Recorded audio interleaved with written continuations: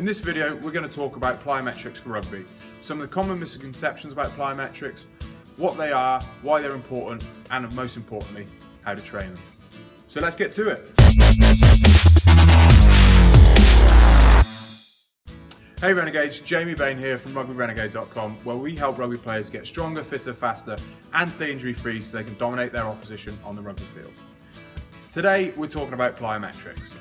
Firstly, what are plyometrics? Well, basically, they're explosive jumping exercises that use the stretch shortening cycle. When you absorb energy centrically and then transfer that energy into propulsive concentric action, that's a plyometric action. Most sporting movements use the stretch shortening cycle. Now, I want to debunk some common myths about plyos. Firstly, people mainly think plyos are about speed and power development, but their benefits are so much more. So in terms of energy efficiency, if you can absorb energy centrically and then use that elastic energy to propel you forward, you're not wasting much energy. So just imagine you've improved your plyometric efficiency by 10%. Consider the amount of foot contacts you have in a rugby match. That's a lot of energy to be saved. So if you're more energy efficient, you can run faster and harder for longer. Also, there'll be less build-up of fatigue. And what does fatigue cause? Injuries. You'll be more injury resilient. Research has even shown that plyometric training compared to resistance training alone is almost twice as effective at decreasing injuries. Another misconception is that people think plyometrics are dangerous for heavy players. Now, I'm not saying that all 120 kg props have to do depth jumps from a metre high, but they should be doing some sort of plyometrics to improve that efficiency.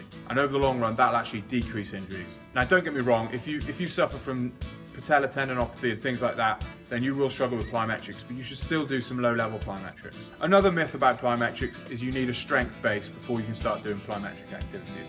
Now, if you remember what I said before, most sporting actions involve some sort of stretch shortening cycle. So you're already doing them if you're running and jumping in a game. Often people say you need to be squatting double body weight. This is just a myth. Everyone should be doing plyometrics, but it's how they do them that's more important. Start with basic, low-level things, even skipping and ankle hops and ankling are important to do, and slowly build up the amount of volume. Maybe start with 50 foot contacts twice per week, and then build up to 70, eventually maybe 100 twice per week. And research has shown that type of volume has decreased risk of injury. So I hope that's cleared up a few misconceptions about plyometrics and shown you there's more to them than just speed and power. If you want to know some plyometric exercises you can use, check out our videos.